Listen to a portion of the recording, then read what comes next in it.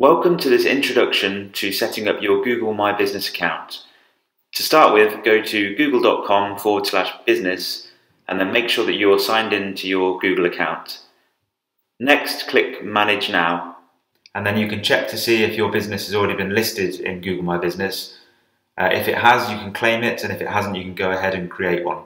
So for the purpose of this exercise, I'm going to create an account for a web design agency called Make My Store.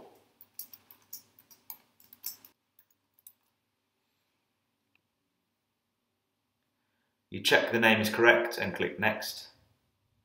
And now you can choose the best category for your business. So for this particular one, it's something around web design.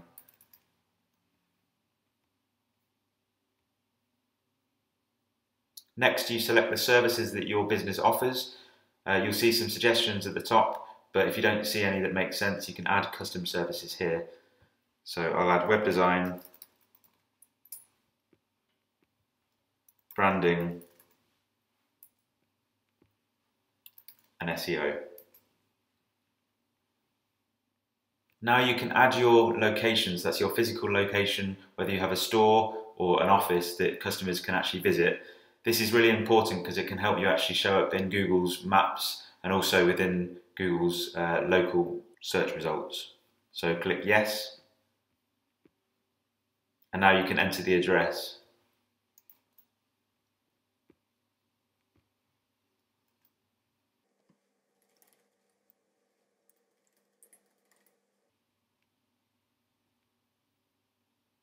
Now, if you also service your customers in other cities or countries, you can select Yes here, otherwise No if you don't. And then you can select the city or country that you service. So in this case, I'm going to put United Kingdom. I'll also add United States and Canada. Now you can add the contact details that you're happy to be viewed on your page. So it's very useful to have a local phone number if possible.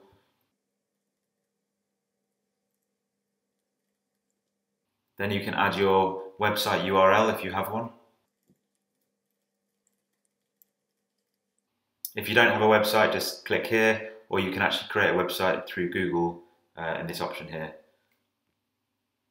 Now, do you want any Google updates, yes or no? I'll select yes, and then finish. Now you have to verify your account, so you can do this by having a postcard mailed to your business. So if you just want to add your contact details here, and then click Mail. It can take up to 4 days to arrive. When your postcard arrives, it will have a code on there. You can log into your account, and then you can provide that code so you can verify your business. Now you can get started to optimize your Google My Business account fully, entering lots of details, entering photographs, your opening hours, your reviews, and all this kind of stuff. Good luck.